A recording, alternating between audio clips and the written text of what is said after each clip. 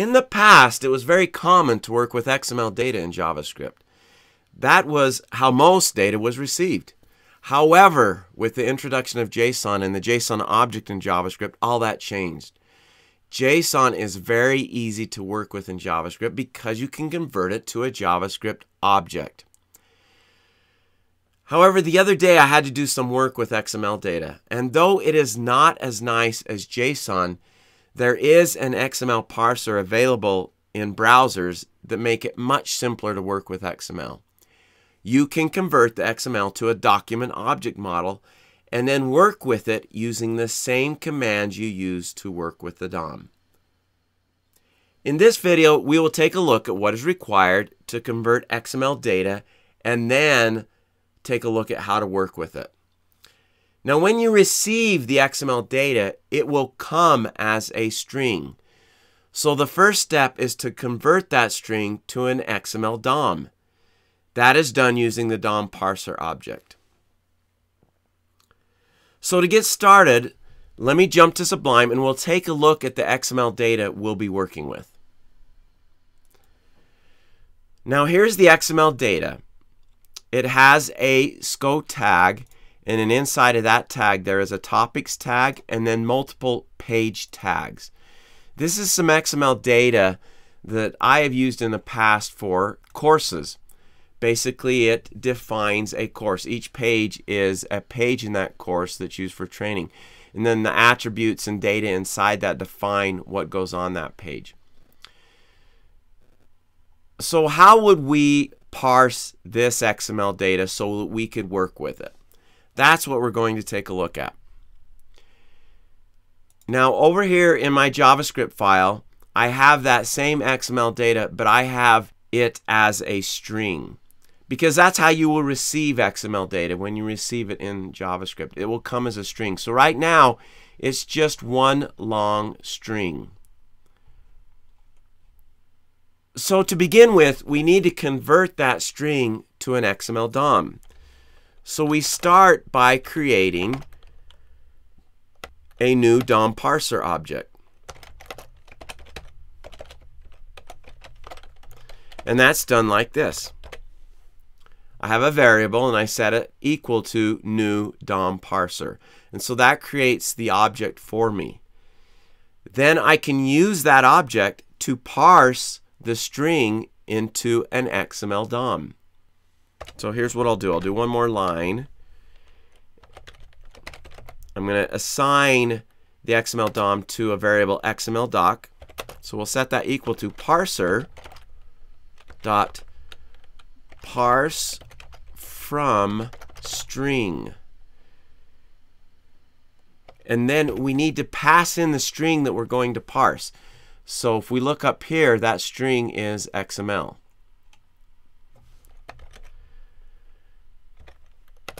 And then we want to indicate the format.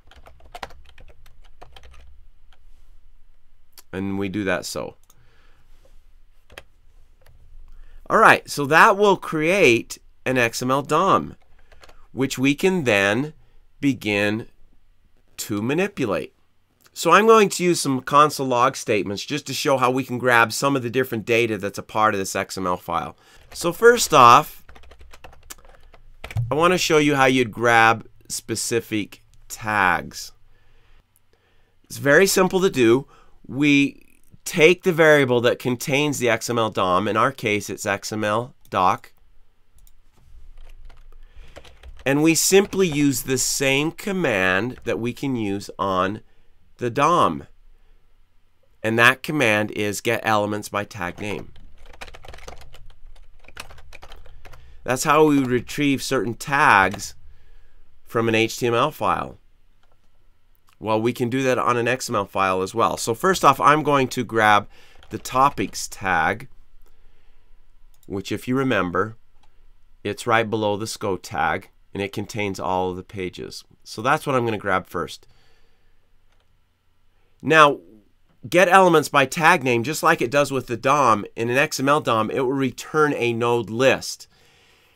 And we can work with that node list similar to the way we work with arrays. It's not an array, but we can use some of the same techniques for working with it. For example, I would need to specify the first node. Even though there's only one topics tag, I still need to specify that I want the first node. So let's see what that returns for us. I'm going to save that, refresh, and then I'll show the console here. So here is our topics tag. If I open that up, you can see all of the page tags within it. So I was able to grab that particular topics tag. Now let's look at how we can manipulate it even more. Let's say I wanted the first page. I can use first child. Once again, another command that we use with the HTML Dom. We can use it here with an XML Dom. So let me save that, refresh, and there is our first page. So I could grab that and then I could use that data to display my first page in the course. So that's basically what I would want to accomplish by grabbing a page. Now, just like we can use first child, we can use last child. So let me change that. And here we have the very last page tag within the topics tag. So if I had multiple topics tag, it would depend which topics tag I was in. Now let's go back to the first child. Let me show you the XML here. In that first child, we have some text that's a part of that tag. So what I can do is I can get the first child, which is that first page, and then I can get the first child of that. Let's see what that returns.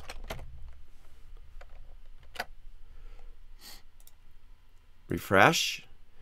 And here we get the text. However, it is displayed as a text node. So what I have retrieved is a node. I haven't retrieved the actual value, and that's an important thing to be aware of.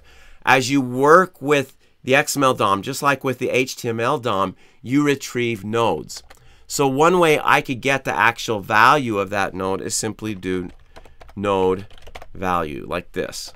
If I save that, refresh, now I have the actual text for that. Now there's an easier way to do this, which I'll show you in just a minute. Let's make a change to our console log statement. Let's grab a different tag now. I want to grab page.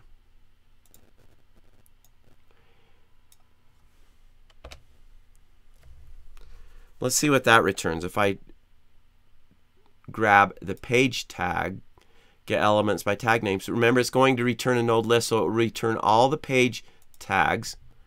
I'm going to go ahead and save that and refresh. And I have a bunch of page tags here. And notice it looks similar to an array because it is a node list. So I can then access each of those individual page nodes using the same techniques. For example, I could get the first page, another way to get the first page, like that. Now if I refresh, there's my first page. Now something else I can do, when I get a node list like that, I may want to cycle through it with a loop. So I can get the length of that node list using the length property. Let's see how many pages I have. I have a total of 6. So that would allow me to work with it in other ways. For example, I could use a for loop. Now, going back to the previous example where I retrieved this text that was a part of that first page tag, I said there's an easier way to do that. Well, let's take a look at that. I can retrieve the first node, page node, using 0, and then I can use inner HTML. Just like you can with the HTML Dom, you can use inner HTML with the XML Dom. Save that, and there's the text from that first page node. Now, what if I wanted to get the second page?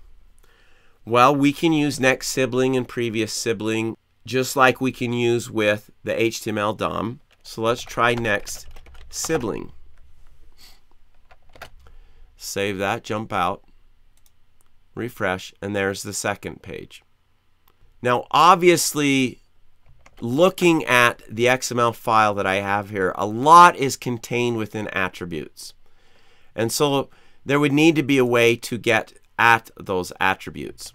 So let's look at how we would do that. Once again, it's a command you may be familiar with if you've used it with the HTML DOM. And that is simply get attribute. And then inside of parentheses, we specify which attribute we want to grab. So if I'm looking at the second page node, there is a title attribute there, and that should return chapter 1. So let's see what we get. I'll save that and refresh. Sorry, we're getting the first page node, and so that should return instructions, which it did. So that's how we would access individual attributes within each of those nodes as well. So those are several commands for working with an XML document once you converted it to an XML DOM. Let's just review those commands really quick as we end this tutorial.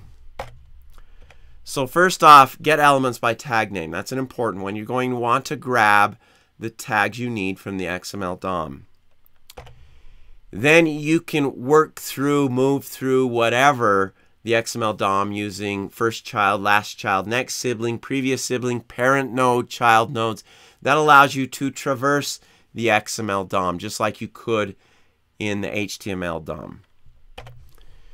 Get attribute. Important to retrieve an attribute from a particular node. You can also set attribute. So we didn't look at changing the XML file, but all of those commands are available as well. Inner HTML. We use that to find out what was inside a tag. You can also use that to set what's inside a tag if you need to change the XML. Finally, if other commands that would allow you to manipulate the XML DOM would be remove child, remove attribute, create element, create attribute. Those are some of the additional commands you could use to work with that. So if you run into XML data, converting it to an XML DOM is the easiest way to work with it. I hope you found that helpful. If so, please like the video. You can view other videos from our YouTube channel by clicking the video link in the center of the screen. You can subscribe to our channel by clicking the circle link on the left. We have a new video each week, and you can visit our website where we have courses and other resources on JavaScript by clicking the link on the right. Thanks for watching.